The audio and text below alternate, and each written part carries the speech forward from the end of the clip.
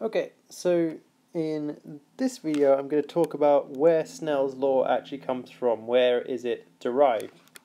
So first of all, we've set up a scenario here in the diagram. So we've got an incident ray here approaching a boundary at θ1 to the normal. So then I've broken it down into the two sides to make a right angled triangle, and then it's coming out of the boundary at angle of θ2 to the normal, and again I've built a right angled triangle here. So as you can see here, I've labelled various dimensions. So the total distance across here is A, one of the sides of this triangle is X and its height H, then we've got the height of this one which is Y, and we've got A minus X being this side here. So then we've got these two hypotenuses, whatever, D1 and D2. So using Pythagoras' equation, we've got these equations here for D1 and D2. So since the material is the same before it hits the boundary and after, what you know is the speed of light is going to be constant while it's in the same boundary. So let's put that into equation form. So we can get this expression for the distance, d1, in terms of the speed of light in that medium, v1, and the time it takes to get there. As the principle we're using is that light always takes the quickest path to get between 2 points.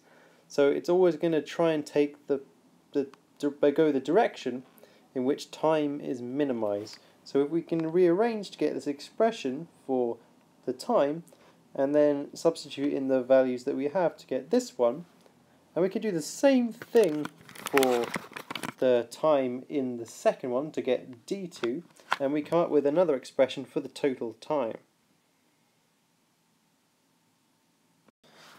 Okay, so we've got this expression here, so we've got the total time t is going to be the time in medium 1 plus the time in medium 2, which then we can substitute in these expressions for those times.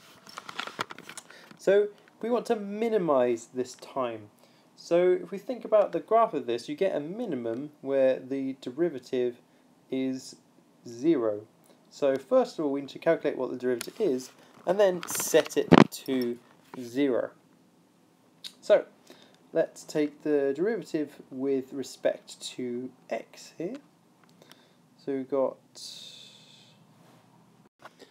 okay, so if we go through some, it's not too complex maths, but there are some rules being used here which I'm not going to explain. You can go away and research for yourself if you want to find out about them.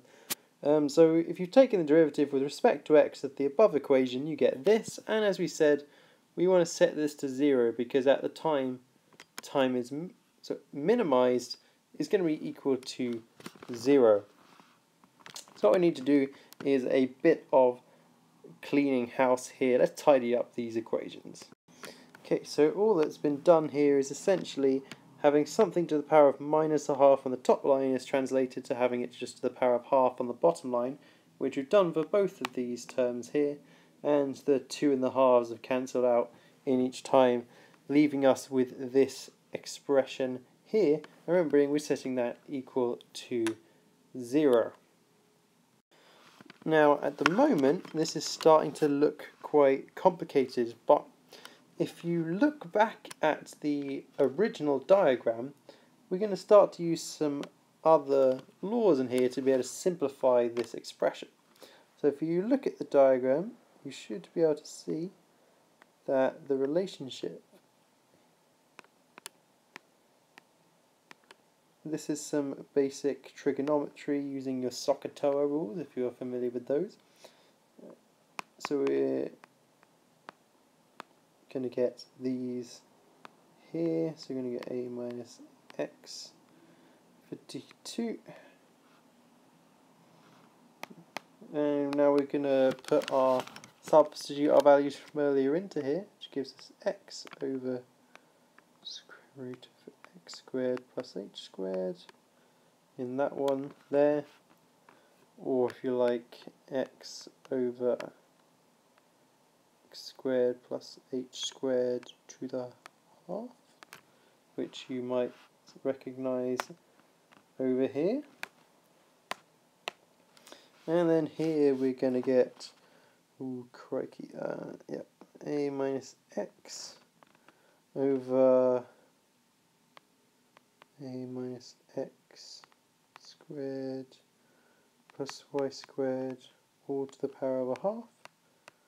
Oh, which magically, oh, look at this, that's that expression there. So by setting that again, so substituting those values in, we get, this is where it suddenly becomes really simple really quickly.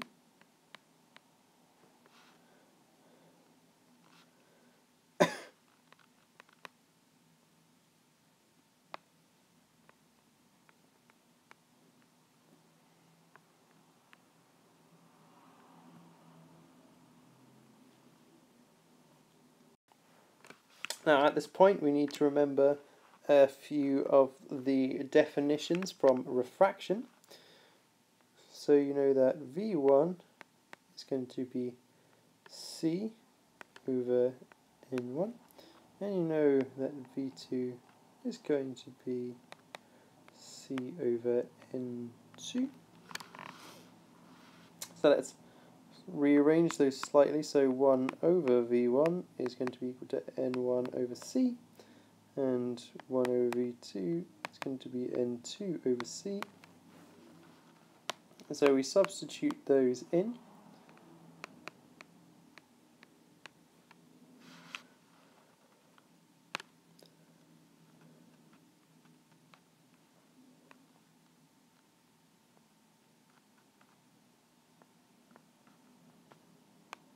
And we get this expression here.